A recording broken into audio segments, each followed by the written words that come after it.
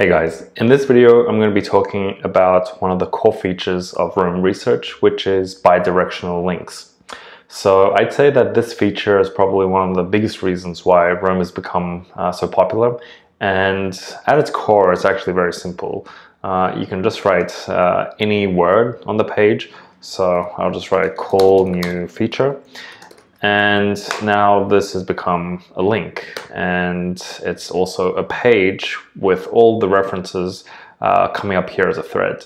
And while this on the surface may not seem that powerful or useful, you'll see that, for example, once you start populating pages with the relevant tags, and you think about the context in which you want certain ideas to be found, then you can start to get an idea of how useful it can be. So I've created this page for the Zettelkasten. I have some sort of notes here around Zettelkasten, and these are some of the places where I've referenced the Zettelkasten.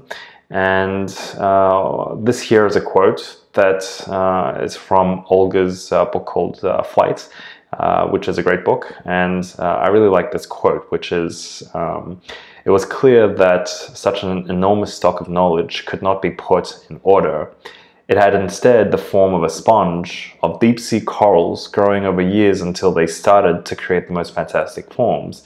This was knowledge that had already attained critical mass and had since crossed over into some other state. It appeared to reproduce, to multiply, to organize in complex and binary forms.